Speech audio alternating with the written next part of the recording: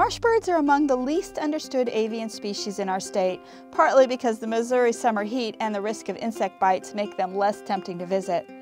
But of all our natural communities, these wonderful wetlands are among the richest, and some of the species you might see are green herons and pied-billed grebes, American bitterns, Sora rails, and red-winged and yellow-headed blackbirds. Each is beautiful in its own way. Small green herons will crouch patiently to surprise fish with a snatch of their dagger-like bills.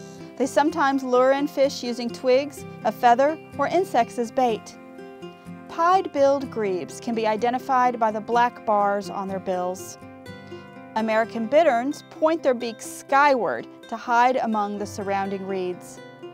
And it's easier to hear soras than view them, as their chirping calls can give them away.